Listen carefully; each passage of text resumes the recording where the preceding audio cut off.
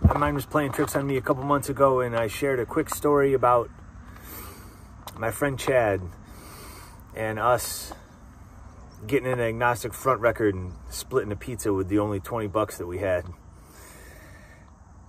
Driving around way too early this morning, something came on the radio and a similar story popped in my mind.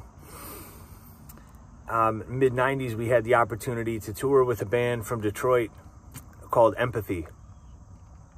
Cool dudes, really unique for that time too.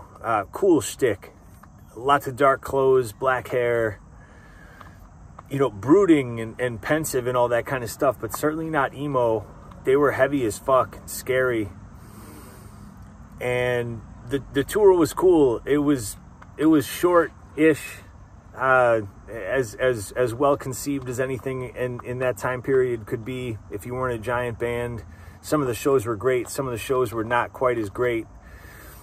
But they were a very good band. They were fun to watch every single night. And they liked to do unique stuff. And one of the things that I thought was the coolest was they covered Don't You Forget About Me by Simple Minds.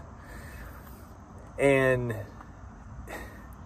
cross-genre covers are dicey in hardcore. Most of the musicians, all respect due, and some certainly are, most are not talented enough to pull it off, and it sounds clumsy and terrible. These guys were talented, and the vocalist was talented. It was tough to really hear how good they were in some of the sound systems that we were playing. But we were in Atlanta at a venue called Somber Reptile, and it had been a challenging couple of days. The shows before that weren't great. We were tired, you know, I don't know, it's a challenge. But they played, and the sound was tremendous. That venue was excellent. The crowd was good.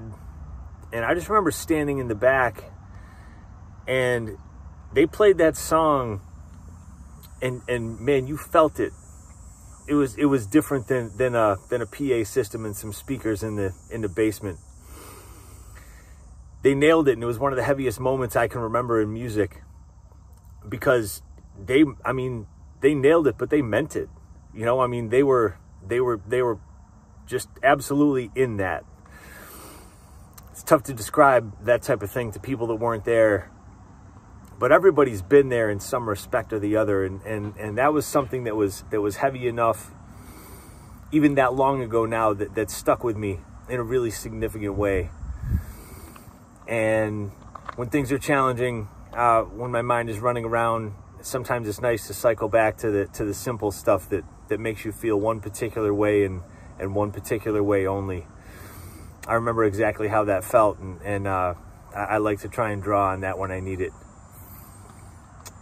So anyway, hope you enjoyed that quick flashback. Have a great day.